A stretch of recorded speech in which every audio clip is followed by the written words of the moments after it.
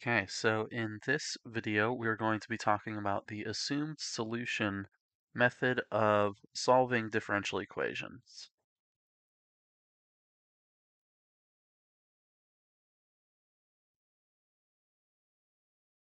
In contrast to the separation of variables method, this works for first as well as second and higher order ODEs.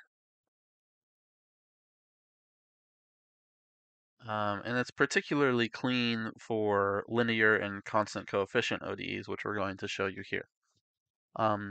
So the way that this works, and we'll go ahead and we'll write a generic first order ODE here. So we've got ax dot a1x dot plus a0 x equals 0.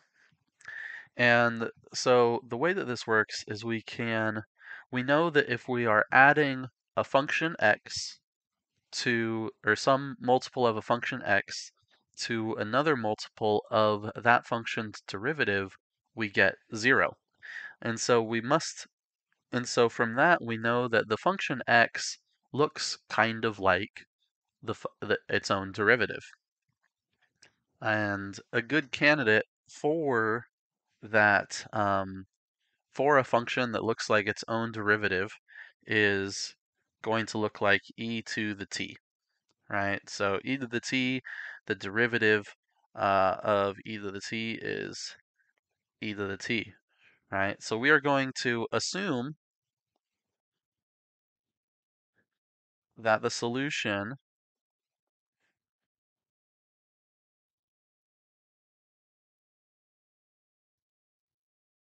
takes the form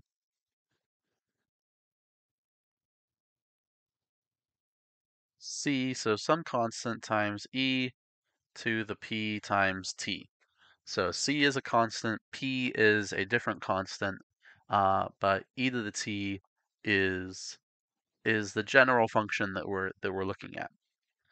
So we're going to say, okay, so we assume that x equals c e to the pt, and then we take the derivative of that, and then we would say that x dot is equal to c times p e to the pt.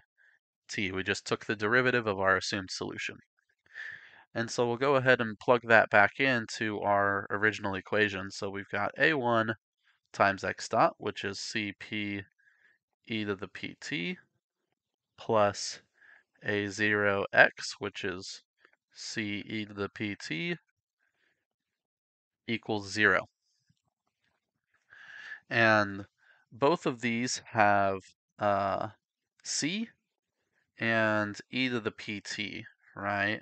So we'll factor out c and e to the pt. So we're left with a1p, whoops, a1 times p plus a0 times c e to the pt equals 0. So we have three quantities here. We have a1p plus a0, and we have c, and we have e to the pt, and you multiply those all together, and you get 0. So when you multiply things together to get 0, one of them is going to be 0. E to the pt, if we draw it here, e to the pt is exponential growth, right? It never equals 0.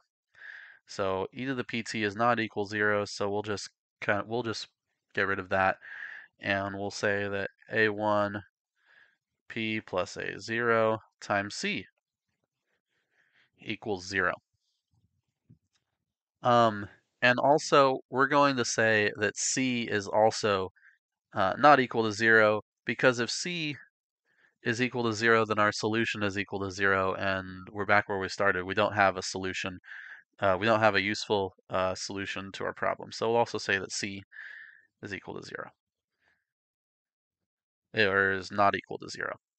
So that means that a1 times p plus a0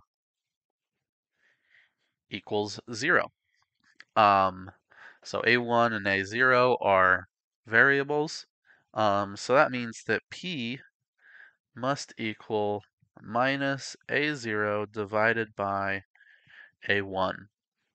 And p, the number that goes up in our exponential here, we're going to call p is a pole of the system.